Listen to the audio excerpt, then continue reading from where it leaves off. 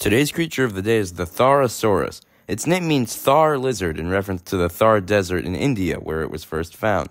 It lived during the Middle Jurassic period, 168 to 163 million years ago. It was a sauropod, or informally a long-necked dinosaur, with a sail on its back. This sail probably regulated body temperature, helped males attract females, and helped scare off predators, making it look bigger than it actually was. But Tharosaurus' sail wasn't even the most interesting part about it. It was also the first known diplodocoid sauropod.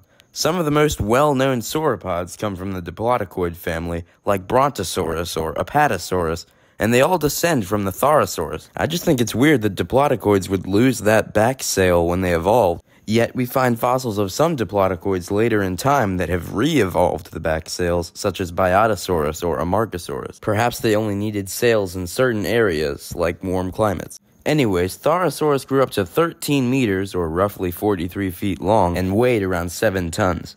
Also, we can't exactly be sure that that was a sail down its back, but instead maybe a series of spines. Perhaps there were just spines on the neck and the rest of it was a sail. We may never know. It was discovered sometime between 2019 and 2021, and was described in 2023.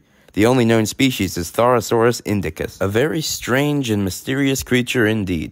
Be sure to like, subscribe, and comment what other creatures I should talk about.